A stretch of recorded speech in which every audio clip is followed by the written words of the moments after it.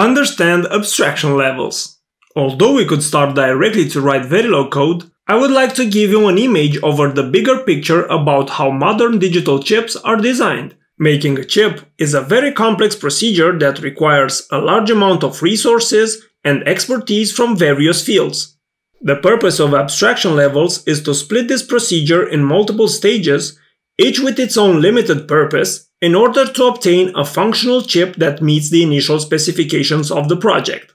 Abstraction levels are used in engineering to specify how a system will operate without getting consumed in implementation details.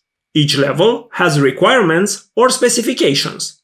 The number of details in the requirements is just enough to characterize the behavior for that level.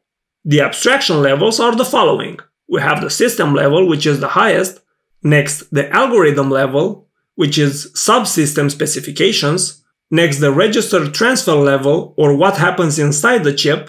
After this we have the gate level, the circuit level, and the material level, which is the lowest.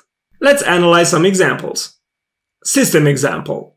The local area network speed shall be 10 gigabits per second. Algorithm example. The CPU will get the samples from all temperature sensors, will calculate the average, and send it to the remote server.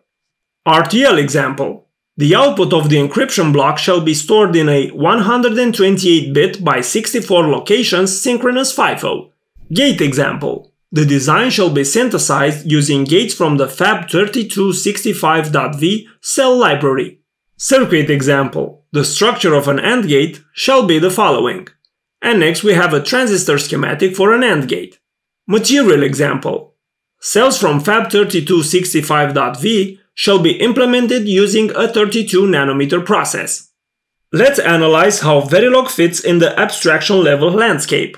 Verilog HDL has modeling capabilities in all the abstraction levels from the dotted rectangle. The Verilog modeling capabilities for system and circuit levels are limited. Verilog is mostly used for modeling in the areas from the blue rectangle, which is the algorithm level, the register transfer level, and the gate level.